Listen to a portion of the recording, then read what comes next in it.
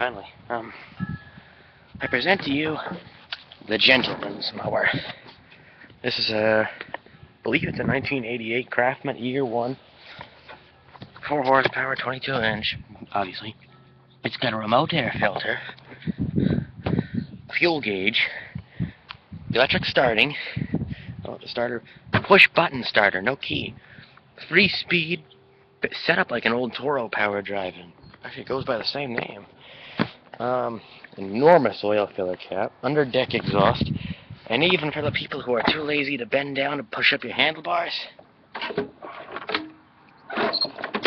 I have never seen a push mower like this in my life.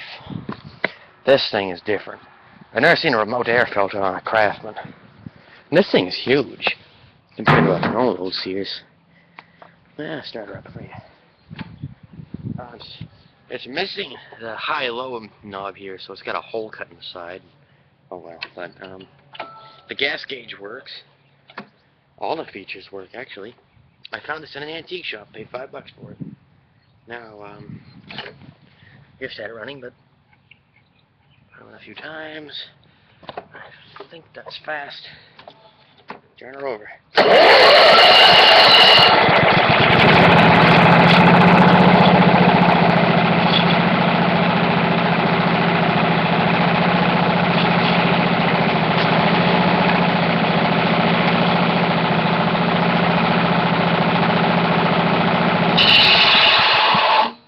Oops.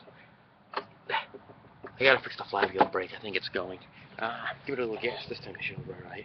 I don't think the governor works.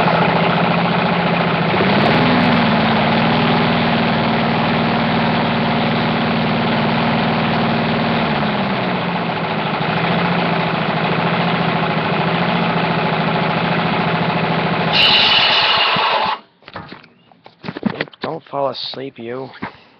Hold on a minute, now I can't see what... Hey, computer. Would you let me see what I'm doing? Thank you, you're too kind. But like all these electric start push mowers, this is being recorded by a computer, so the quality's probably not too good. The electric starter battery's dead, so I'm using the classic old alarm system battery that I always use. It's front-wheel drive, and... Oh, come on, focus you, it. Front-wheel drive, and like every front-wheel drive mower I've ever used, I pretty much hate the system. For all the hills, that doesn't work too well. No grass bagger. I want to try and find that, because I think I'm going to start using this mower. But I just love this system. I've had plenty of electric start mowers, but they always had keys. This is the Gentleman's Mower, ladies and gentlemen.